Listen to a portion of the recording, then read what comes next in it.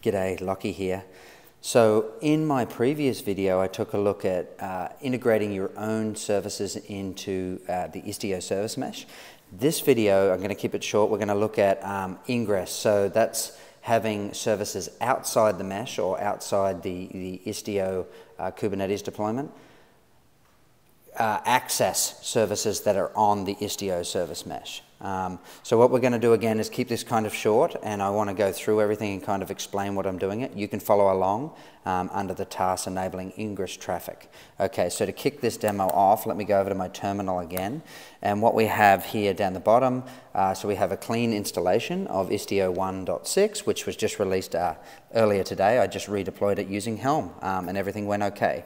And what I'm going to do first, according to the demo here, is I'm actually going to use, we'll go through this, kubectl apply, istioctl kube inject. So if you remember from my previous video, I'm going to inject the sidecar and the IP tables init container into this application called HTTP bin. So you can see that coming up down here now, and you see there's actually two containers in there, as we would expect. And that's on its way up. It should have also deployed a service, get service called HTTP bin, and it sure has. Okay, so now what we're going to do is create an Ingress. So in Ingress, there's an Ingress controller built in and deployed as part of the Istio fabric. What we're going to do is tell Kubernetes to create a simple Ingress here. We're going to give it the class of Istio, and basically we're going to point /headers and /delay.star at the service HTTP bin, which is what we just deployed in the previous step. Okay, so nothing new there. This is just a standard Kubernetes Ingress that I am going to deploy. Okay, so I mustn't have cleaned up from my last one, so we can just do a get ing, because I was playing with this before. Okay, so there's a simple Ingress already deployed here, fantastic. And if we do a get simple Ingress -o YAML, fantastic. So that's all there. Okay, so nothing more to do in terms of deployment. So what I'm going to do right now is actually export the Ingress URL, and then we should be able to hit it. It's actually the Ingress IP, but in the document it has Ingress URL. So we're taking the Ingress URL, which actually maps to kubectl get service. That IP maps to this Istio Ingress. So we're hitting the deployed Ingress controller for Istio, and it should route us through to HTTP bin.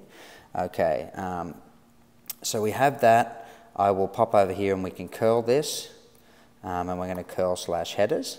Okay, fantastic. So we're able to hit it. You can see that there's a bunch in the headers here that got spat back to me, the host that we hit. Fantastic. So that's up and running. So we deployed an app and we deployed an Ingress, and Istio Ingress is actually routing that traffic from the external over the internet into that service and back. And you can see these headers here for that. So fairly straightforward. Next, we're going to demonstrate the same thing again, but we're going to do a certificate. So because I didn't clean up from last time, this certificate still exists, and it should be in there called Ingress secret. So let's just go and confirm kube get secret. Ingress secret is here, great, and kubectl get ing secured Ingress, kubectl get Ingress -o YAML. Okay, so very similar again. The only difference is that we're actually passing through a secret, and we've got the path IP here. So we should be serving up a certificate. The Ingress controller is putting a certificate in front of this traffic. So if I ask for /HTTPS, that path /IP, I should actually get a certificate back. And that's all handled by the Ingress. All right, so let's just go here and we'll export the secured Ingress URL here, which will be the IP address. Same IP address as the insecured simple one that we showed before, and we should be able to hit the... So let's go and take a look here. It's not returning. Let me have a look at what's going on here. We'll do some live debugging. Okay, so for those of you who want to debug Kubernetes RBAC, there is no RBAC currently, by the looks of it, to allow this to read that secret. So let's see what we can do here. The service account cannot read that. Kubectl get cluster role binding. Now I think the Ingress sits off here, the admin role binding for Ingress, and so let's take a look at that one. -o YAML. So I want to see which role that's bound to, and it's bound to a cluster role called this. Kubectl edit cluster role, and we're going to edit this cluster role on the fly to get it working with Kubernetes. Okay, so we'll grab this, and I'm copying API groups, namespaces, so I want to actually access secrets, and I wanted to do a get. So let's see. Okay, so I've edited that. Don't try this at home. Okay, we should be okay now. That looked like... Okay, fantastic. Woohoo. So all I did there was a broken cluster role. It wasn't allowing the Ingress pod access to read the secret with the TLS certificates in it. And all I did was go and modify that and allow it to read secrets from that namespace. Ideally, that would have been set up before this demo. So my apologies, but you got to see some live action there. And as you can see, we're using HTTPS, but it's a self-signed cert, so we're ignoring the trust there. And you can see the IP that this request is coming from. Wide. All right, fantastic.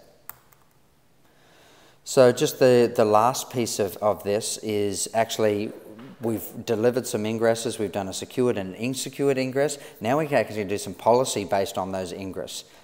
So first of all, what we're going to do here is go back and do a test.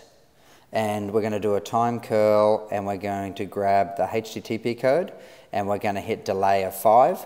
So we got a 200 back, and it took 5 seconds. So as you can see, this HTTP bin application that we deployed must have an endpoint that honors a delay here. So if we pass it in a 5, it's going to wait for 5 seconds before it returns.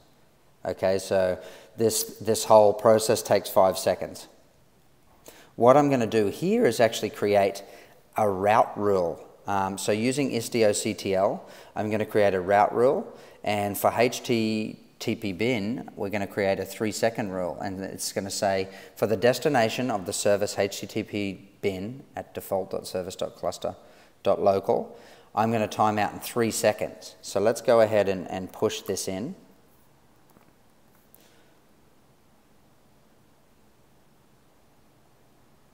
Okay, and that has been created. I should be able to take this and do a get route rule.